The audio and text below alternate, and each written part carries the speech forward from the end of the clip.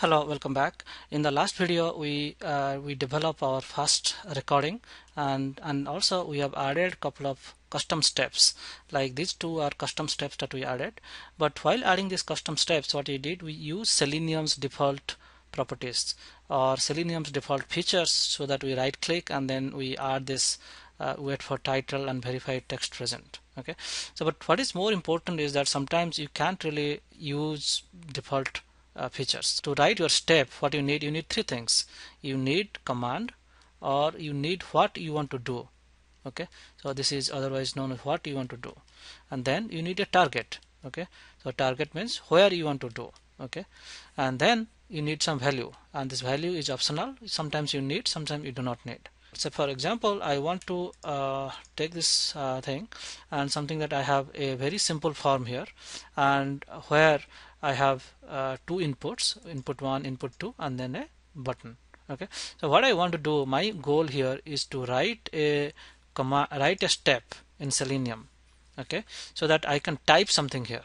Okay, so basically what command I will do, what command, what target, or what value I'll do, so that if I run this thing, then it will insert 98 in this field. Okay, so how do I do that? So let's first see what kind of command that I need to do. So basically this is something like keyboard typing, right? So therefore the command will be type. Okay, so the command will be type, and then second thing is target, right? So where I want to put it this in this field, right? So how do I identify, or how do Selenium identify what is this thing? And there are 6 different techniques. Okay, so there are 6 different techniques by which Selenium can identify an element in the web page. Okay, and those techniques are: number 1, by ID; number 2, by name; number 3, by link; number 4, by XPath; number 5, by CSS path; and number 6, by DOM, by document object model. So what we're going to discuss in this video and the next video, all these identification techniques, and by end of this chapter you should be able to identify the target in a fairly complex website. Okay, so the first thing is that by ID.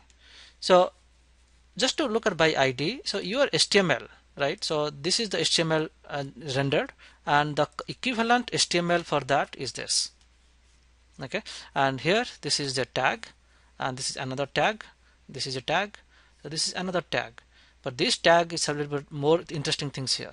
So in this tag we have something called attributes. Okay, so that means the tag is going to start with less than sign, and then the tag name is XYG, and then what we have something called attribute and then end. Okay, so these attributes comes up in two things, like a key and a value. So in case of my form, the key is ID, the attribute name is ID, attribute value is login form. Similarly, if I look at this thing, okay, for this tag which is input, I have 1, 2, 3, and 4. I have 4 attributes. And the first attribute is ID is equal to C1. Therefore name is ID, the value is C1. For second attribute, the name is name and the value is continue. Okay, and so on.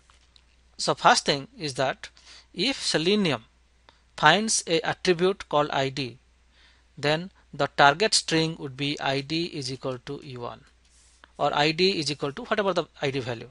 Okay, so that means what I'm saying in this thing, that if I give ID is equal to E1, then I should be able to locate this element.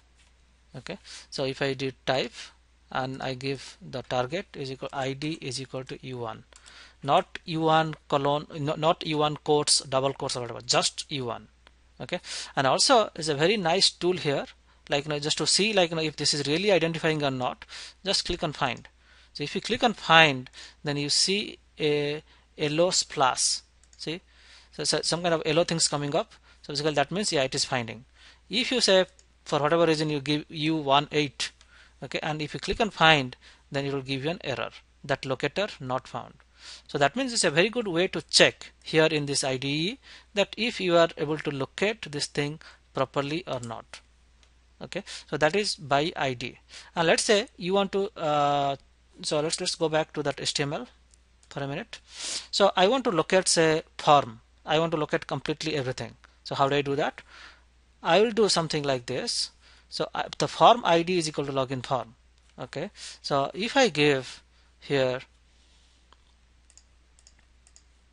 so if I give, instead of ID is equal to U1, I give ID is equal to login form.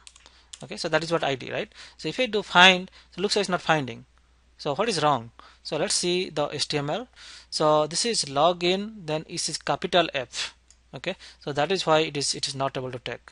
So it's very case sensitive. So you have to be exactly what is there. So if I do login form, look, it is basically it is able to recognize the complete form.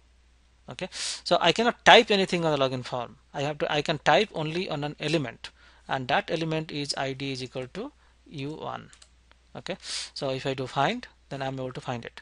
Then what I'm supposed to do, I'm supposed to put a value 98. So let's put 98, and then if I run this thing now, okay, so it is going to put 98 here. Okay, I did this command myself. Okay, two things, I need to know what command I give, because I need to give type. Okay, then what is the target? Target is ID is equal to U1. I'm identifying the element by ID because ID is available. Then I put the value 98. Okay, so this is how you use by ID identification technique to figure out how to locate the element. So another thing is that, like, if you look at this orbis.com, the HTML is not as simple as you saw here.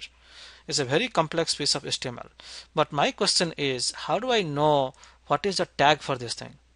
So that is where a tool called Firebug is going to help you. Okay, so Firebug is a Firefox browser plugin. So you go to this website called getfirebug.com, download and install this Firebug plugin. Once you install the Firebug plugin, you should see in the web developer something like this, Firebug. Okay, and also what you're going to see, if you right click here, you're going to see something called inspect element with Firebug. If you click on that, it is going to open up the Firebug console, and it will take me directly to the HTML which is responsible in rendering this text box. Okay, but look at here, I like to see an ID, but ID is not here. Okay, so if ID is not here, then the question is, how are you going to identify? That is where our second technique, or that is where we need to learn the remaining techniques so that we'll able to figure it out. Okay, so that's what my intention here is. The next couple of videos I'm going to tell you all the tricks that is required so that you'll be able to find out in a complex application or a complex web page, you need to find out how to determine the target. Thank you.